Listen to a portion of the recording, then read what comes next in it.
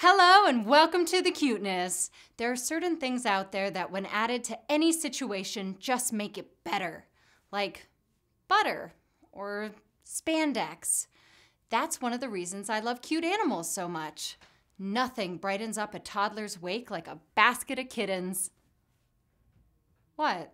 Too far? Fine, here's a live toddler.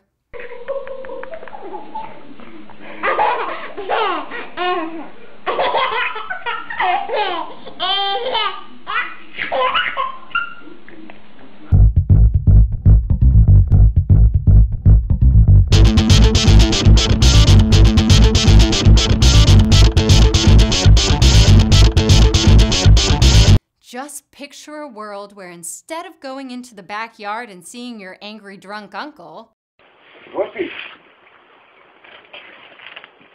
Get me out of here, man. Get, damn it, Whoopsie. I'm shut. we see this. Perfect.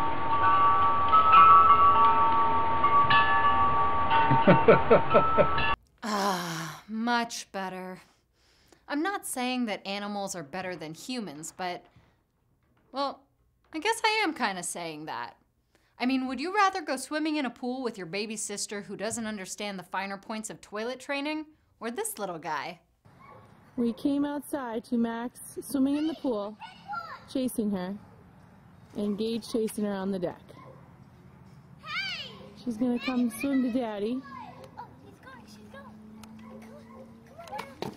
Sure, humans are great for some things, like being antagonists in When Animals Attack videos. Instead, it's a white-tailed buck, ready for a fight.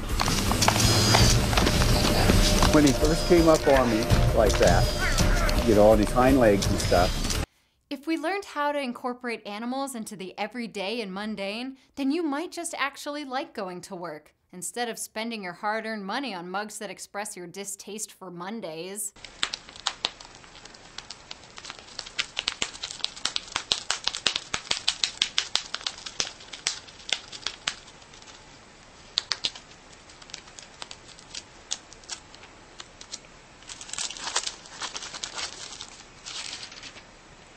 Imagine no more paper cuts, which would leave your digits unscathed for some more important handiwork.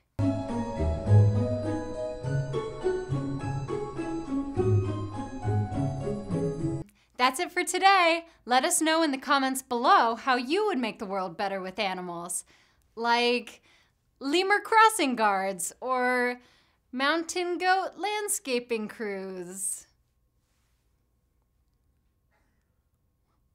I feel like I need something for the end.